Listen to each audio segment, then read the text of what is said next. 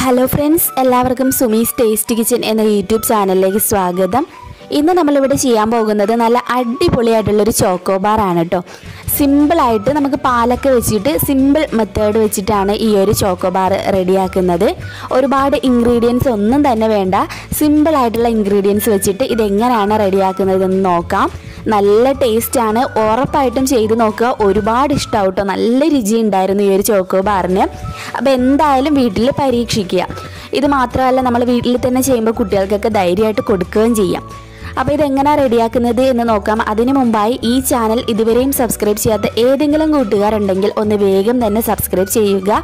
നിങ്ങൾ സബ്സ്ക്രൈബ് ചെയ്യുമ്പോൾ കൂടി ഒരു കുഞ്ഞു ബെല്ലൈക്കൺ വരും. അത് മറക്കാതെ ഒന്ന് ക്ലിക്ക് ചെയ്ത് ഓൾ എന്ന ഓപ്ഷനിൽ കൂടി പ്രസ് ചെയ്ത് വെച്ചാൽ ഞാൻ ഇതുപോലെ വീഡിയോസൊക്കെ അപ്ലോഡ് ചെയ്യുന്ന സമയത്ത് നിങ്ങൾക്ക് കറക്റ്റായിട്ട് നോട്ടിഫിക്കേഷൻ കിട്ടുന്നതായിരിക്കും.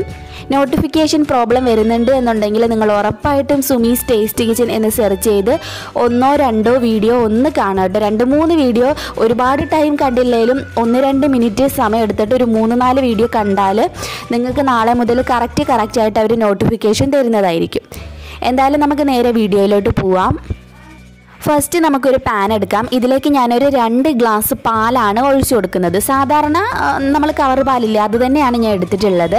ഇനി ഇതിലേക്ക് ഞാൻ ചേർക്കുന്നത് കോൺഫ്ലോർ ആണ്. കോൺഫ്ലോറിന് പകരമായിട്ട് നമുക്ക് മൈദാമാവ് ചേർക്കാം, അതുപോലെ തന്നെ ഗോതമ്പ് പൊടിയും ചേർക്കാം. ഏതാണെങ്കിലും ശരി 2 ടേബിൾ സ്പൂൺ, കൂടാൻ പാടില്ല, കറക്റ്റ് 2 ടേബിൾ സ്പൂൺ.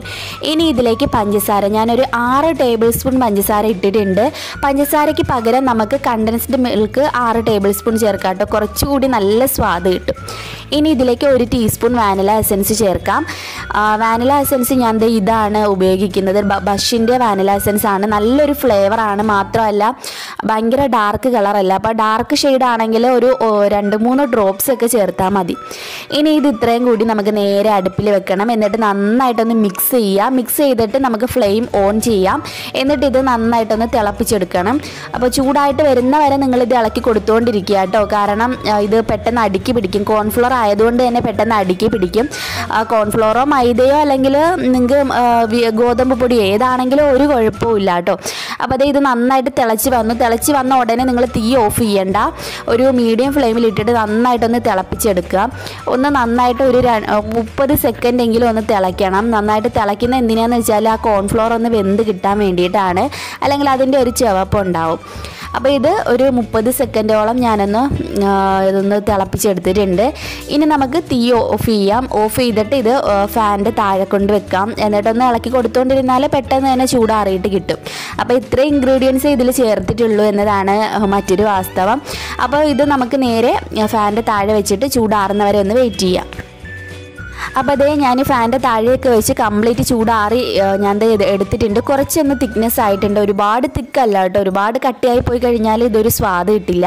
ഇത് നമുക്കൊരു മിക്സിയുടെ ജാറിൽ ഒഴിച്ചിട്ട് നല്ല സ്മൂത്തായിട്ട് ബ്ലെൻഡ് ചെയ്യണം. ഇത് മസ്റ്റായിട്ട് നിങ്ങൾ ചെയ്തേ പറ്റൂ. എന്നാലേ ഐസ്ക്രീം നല്ല സ്മൂത്തായിട്ട് ഇരിക്കത്തുള്ളൂ, സെറ്റ് ആവത്തുള്ളൂ. അല്ലെങ്കിൽ സെറ്റ് ആവാൻ പാടായിരിക്കും. നല്ല സ്മൂത്തായി ഒരു മിക്സ് ഞാൻ ഐസ്ക്രീമിൻ്റെ മോൾഡിലേക്ക് ഒഴിക്കുകയാണ്.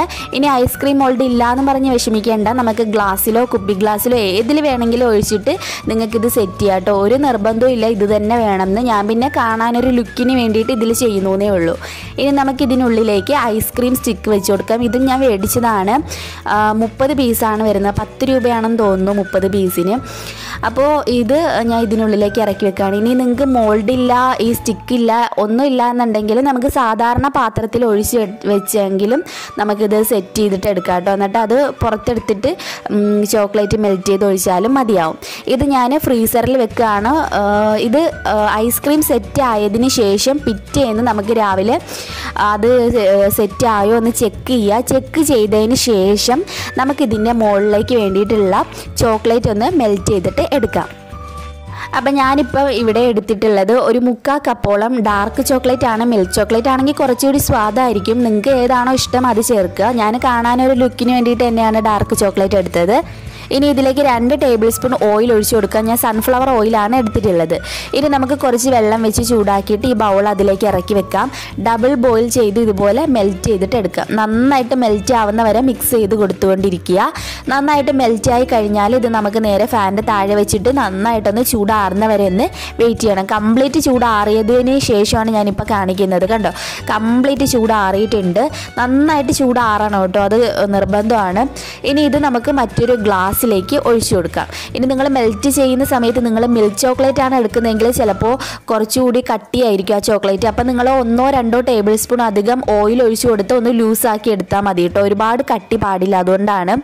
ഇനി നമുക്ക് നമ്മുടെ ഐസ്ക്രീമിനെ പുറത്തെടുത്തിട്ട് കുറച്ച് ഇളം ചൂടുള്ള വെള്ളത്തിലേക്ക് ഇത് ഇതുപോലെ ഒരു മിനിറ്റ് ഒന്ന് വെക്കുക. എന്നിട്ട് മെല്ലെ ഇത് ഇളക്കാൻ നോക്കുക. അതായത് ഇതുപോലെ ഒന്ന് മെല്ലെ, ഒരുപാട് അങ്ങ് കട്ടിക്ക് നിങ്ങൾ ഇളക്കരുത്, മെല്ലെ ഇതുപോലെ ഇളക്കാൻ നോക്കുക. കണ്ടോ, ഇതുപോലെ ഇളകി വന്നിട്ടുണ്ട്. എന്നിട്ട് ഇത് ഫുള്ള് ഇളക്കിയതിന് ശേഷം നേരെ ഫ്രിഡ്ജിൽ വെക്കുക. നേരെ ഫ്രിഡ്ജിൽ വെച്ചിട്ട് ഞാൻ വീണ്ടും ഇത് രണ്ടാമതാണ് ഇതിപ്പോൾ ചെയ്യുന്നത് കേട്ടോ. ഞാൻ ആദ്യം ഒരു പ്രാവശ്യം ഇതെല്ലാം ഇളക്കി നോക്കി, എന്നിട്ട് നേരെ ഫ്രിഡ്ജിൽ വെച്ചു. എന്നിട്ടാണ് ചോക്ലേറ്റ് മെൽറ്റ് ചെയ്തത്. എന്നിട്ട് വീണ്ടും രണ്ടാമത് എടുത്താണ് ഇപ്പോൾ ഈ വെള്ളത്തിൽ ഞാൻ വീണ്ടും ഡിപ്പ് ചെയ്ത് ഇതുപോലെ നിങ്ങളെ കാണിച്ചിട്ടുള്ളത്. അപ്പോൾ നമ്മൾ ഫസ്റ്റിൽ തന്നെ ഇത് ഇളക്കിയിട്ട് ഫ്രിഡ്ജിൽ വെക്കുമ്പോൾ കുറച്ചുകൂടി ഒന്ന് ആ വെള്ളത്തിലിരുന്ന് ലൂസായത് ഒന്നുകൂടി അതിൽ പിടിച്ചിരിക്കും. അതിന് വേണ്ടിയിട്ടാണ് അങ്ങനെ ചെയ്യുന്നത്. പിന്നെ നമ്മളിത് ഇതുപോലെ ചോക്ലേറ്റിൽ ഡിപ്പ് ചെയ്തെടുക്കുക. എന്നിട്ട് മറ്റൊരു പ്ലേറ്റിലോട്ട് മാറ്റുക. കണ്ടോ, ഇതുപോലെ എടുത്തിട്ട് ഇതുപോലെ ചരിച്ച് കൊടുത്താൽ മതിയുണ്ടോ ചോക്ലേറ്റ്. അപ്പോൾ നന്നായിട്ട് ഇതിൽ തന്നെ നന്നായിട്ട് പിടിച്ചിരിക്കും. എന്നിട്ടൊന്ന് കുറച്ച് നേരം ഒന്ന് ഇങ്ങനെ വെച്ചുകൊണ്ടിരിക്കുകയാണെന്നുണ്ടെങ്കിൽ ആ ചോക്ലേറ്റ് ആ തണുപ്പ് തട്ടിയിട്ട് പെട്ടെന്ന് സെറ്റായിട്ട് ഇത് നിങ്ങൾക്ക് കാണാൻ പറ്റും. കണ്ടോ, സെറ്റായിട്ട് അതിനുള്ളിൽ നല്ല പിടിച്ചിരിക്കുന്ന കാണാൻ പറ്റും. അപ്പം ഞാൻ പറഞ്ഞ ഈ ഒരു മെത്തേഡിൽ തന്നെ ചെയ്യാം കേട്ടോ. നിങ്ങൾ ചോക്ലേറ്റ് മെൽറ്റ് ചെയ്യുന്നതിന് മുന്നേ തന്നെ നിങ്ങൾ ഐസ്ക്രീം കുറച്ച് വെള്ളത്തിൽ ഇങ്ങനെ ഡിപ്പ് ചെയ്തിട്ട് അത് പുറത്തെടുക്കാൻ നോക്കുക. എന്നിട്ട് എല്ലാ ഐസ്ക്രീമും എടുത്തിട്ട് അത് നേരെ ഫ്രിഡ്ജിൽ വെക്കുക. എന്നിട്ട് രണ്ടാമത് ചോക്ലേറ്റ് ഒക്കെ മെൽറ്റ് ആയതിന് ശേഷം പുറത്തെടുക്കുമ്പം വീണ്ടും വെള്ളത്തിൽ വെച്ചിട്ട് നോക്കുക. ഞാൻ പറഞ്ഞു തരുന്നത് നിങ്ങൾക്ക് വീണ്ടും അബദ്ധം പറ്റാതിരിക്കാൻ വേണ്ടിയിട്ടാണ്. അപ്പോൾ എന്തായാലും നമ്മുടെ ചോക്കോ ബാർ ഇവിടെ റെഡി ആയിട്ടുണ്ട്. നല്ല സൂപ്പറായിട്ട് വന്നിട്ടുണ്ട്. എന്തായാലും ട്രൈ ചെയ്ത് നോക്കണം, നിങ്ങൾക്ക് ഒരുപാട് ഇഷ്ടമാവും. അത്ര രുചിയായിട്ടുണ്ടായിരുന്നു. എനിക്ക് ഒരുപാട് ഇഷ്ടപ്പെട്ടു കേട്ടോ ഈ ഒരു ചോക്കോ ബാർ. അപ്പം വീട്ടിൽ ട്രൈ ചെയ്ത് നോക്കിയിട്ട് എന്നെ കമൻറ്റ്സ് അറിയിക്കാൻ വേണ്ടിയിട്ട് മറക്കരുത്. പിന്നെ വീഡിയോ ഇഷ്ടപ്പെട്ടിട്ടുണ്ടെങ്കിൽ മടിക്കാതെ ഒന്ന് ലൈക്ക് ചെയ്യണം കേട്ടോ. താഴെ കാണുന്ന ലൈക്ക് ബട്ടണിൽ ഒന്ന് പ്രസ് ചെയ്തിട്ട് ലൈക്ക് ചെയ്യുക. പിന്നെ ഞാൻ ഇതിൻ്റെ മുകളിലായിട്ട് കുറച്ച് പിസ്ത ആണ് ഇട്ട് കൊടുത്തത്. ഒരു ഭംഗിക്ക് വേണ്ടിയിട്ട് മാത്രമാണ്. ഇതൊക്കെ ഇടണമെന്ന് യാതൊരു നിർബന്ധവും ഇല്ല കേട്ടോ. അപ്പോൾ നിങ്ങൾക്ക് വീഡിയോ ഇഷ്ടമെങ്കിൽ ലൈക്ക് ചെയ്യുക. അതുപോലെ നിങ്ങളുടെ ഫ്രണ്ട്സ് ആൻഡ് ഫാമിലിക്കൊക്കെ ഷെയർ ചെയ്യുക. എന്തായാലും നമുക്ക് പുതിയൊരു റെസിപ്പി വീഡിയോയുമായിട്ട് വീണ്ടും കണ്ടുമുട്ടാം. അതുവരേക്കും ബൈ, ടേക്ക് കെയർ.